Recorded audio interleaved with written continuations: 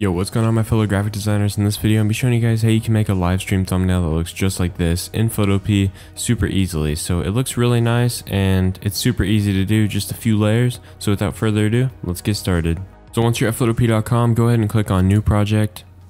And for the width, we're going to be doing 1280, and for the height, we're going to be doing 720, and hit create. Now what you want to do is first get your background. So whatever game you're playing in your stream or whatever you're doing in your stream, get a screenshot of that. So for example, I think this is Valorant. Yeah, it is. So say I'm playing Valorant. This is what we're going to use. So find a picture of it or take a screenshot in your game.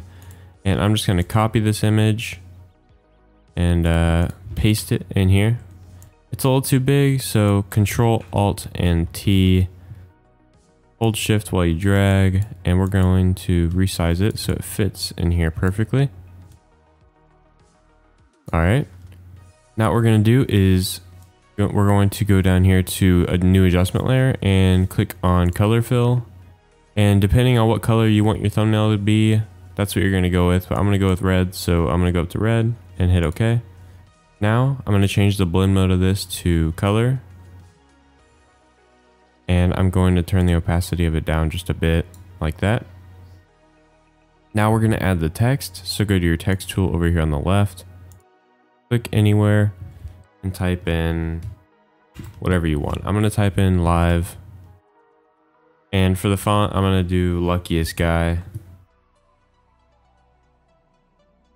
Turn the size up a bit. 200 maybe. Yeah, we'll do 200 for now. And we're going to move that to the center. Now Control J to duplicate it and drag it down and type in stream or whatever you're doing. Move that to the center as well, right here. And now we're going to start changing the text. So we're going to start out with live, so your top text. Go ahead and click on that. And what you're going to want to do is click on gradient overlay. And here, we're just going to change the gradient just a bit. So we're going to click on this color box right here. And we're going to choose a darkish gray. Like maybe down here. Here's the color code, 5C, 5C, 5C. And then white. Hit OK. Now we're going to add an inner glow. We're going to change the blend mode to color dodge. Turn the opacity all the way up. And we're going to change the color to white as well. Turn the spread and size up quite a bit like this. And then just turn the opacity down as much as you need. Like that. And now we're going to add a drop shadow. Turn the opacity up to 100. Turn the angle to 90 degrees. So it's straight down, and spread 100. Size, turn that down to about 4. And distance, about 12. We'll just turn this to a dark gray as well. And change the blend mode to normal. So yeah, kind of like that. You might have to tweak some things. Like I am.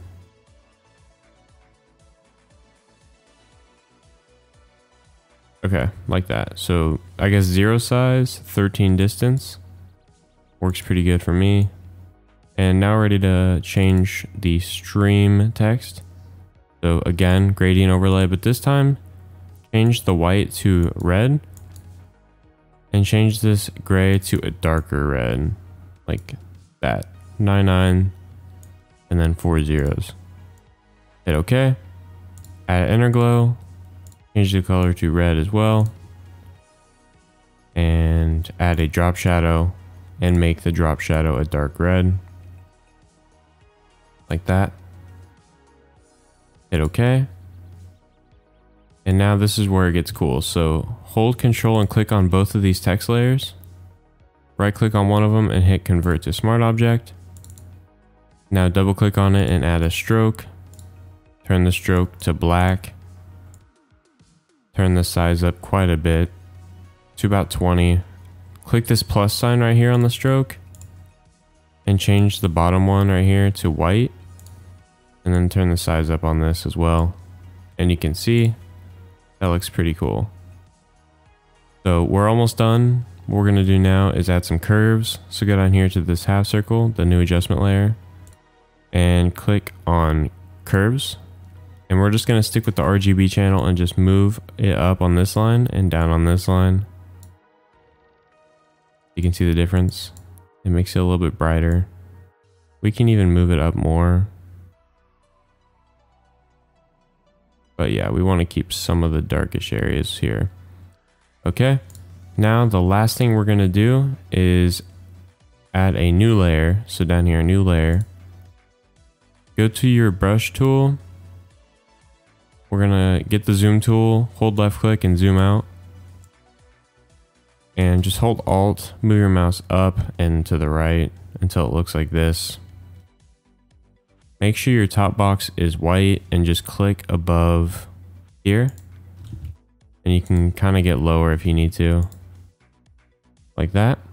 Now we're just going to zoom back in and turn the opacity down on it just a bit. You can see with and without it. It just makes it look nicer. And yeah, that's all there is to it. Now if you want to export it, you just go up to File, Export As, PNG or JPEG. It's up to you. PNGs are actually bigger and JPEGs are smaller, but the smaller they are, the lower the quality, and the bigger they are, the better the quality. So that's up to you. I'm going to go with PNG and make sure the quality is 100% and you're ready to save. So hit save, you're done. And I don't use Twitch, so I'm not sure how to actually put that on your stream, but I'm sure there's a tutorial out there that shows you. So if you guys enjoyed the video, leave a like and subscribe. I make a lot of other content like this, so if you're new, please consider subscribing. I would really appreciate it. And that's all I got for you guys today. I'll see you in the next one. Peace.